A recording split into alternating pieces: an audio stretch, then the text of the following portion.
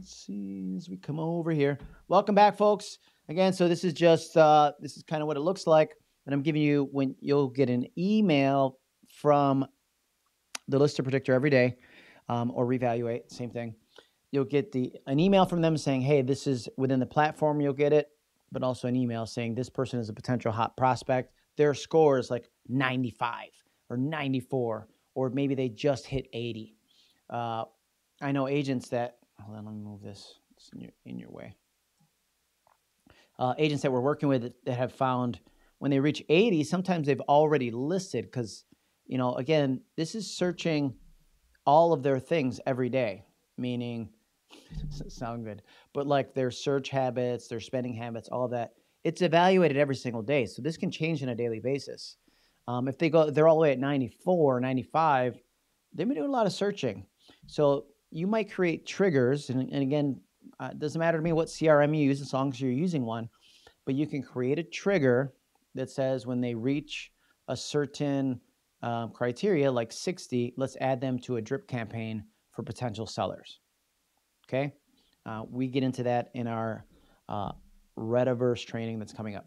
So with this one, here's an example, right? Wendy said Wendy reached a 95. I then shot Wendy a text that said, good morning, Wendy. Hope all is well. My crystal ball tells me that you might need a real estate superhero. Is that right? Not yet. Casey and Chris will be staying in a campground. So that's her daughter and her son-in-law. And then I followed up. And then it turns out her son is also looking to buy. So this wasn't two sellers. It was two buyers, but it was a millennial mother, or a mother of millennials, right? A mother of millennials who was doing a lot of searching on behalf of her children.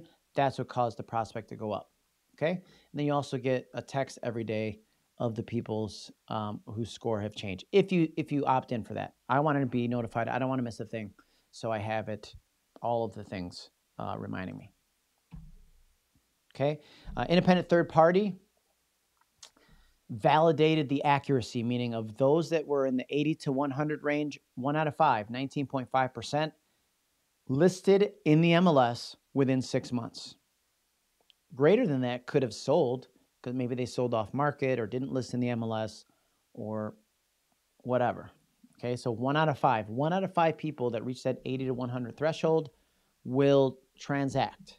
So that means don't let them sit there. Too often with leads, too often with something like this, you're going to go, oh, I called them. I called them one time, or I sent them a text. That's bogus. It doesn't work. It takes multiple touches, okay? Multiple touches. Any database, 6% of any database in 1 year. That's your target expectations. Now, SmartZip. This is one you may not be familiar with. SmartZip's been around for a while. They're an NAR affiliate. What they're good at, they use very similar predictive analytics, but their specialty is direct mail. Okay, so you could look at an MSA, a market service area, but let's just call it a farm. You could say, okay, within this zip code, I'm going to use 14612, I only want to target waterfront properties. And you could do that. Maybe you have a special piece that you've created for waterfront. You want to specialize in waterfront.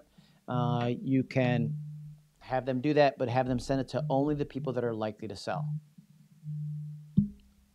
My phone. Oh, somebody's calling. Sorry. I have a seller calling right now because I'm sure there's an issue with a final walkthrough. 1 second. I'm going to come back over here. There we go. All right, so SmartZip. Again, what's next? Your strategy, right? By land, by air, by sea. You have to be able to put all of these things together. If you're not going to prospect, you have to at least, the softest, way to do that is to add them to a campaign.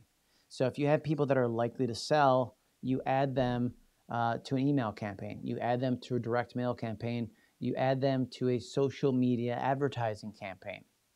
Any way that you can so that they see you everywhere because they're thinking about selling. So if you're not top of mind and quite literally have them surrounded, right? When we started off this live stream, well, the previous live stream that went down. Is it still going? Yeah, it's still going. The previous live stream that went down.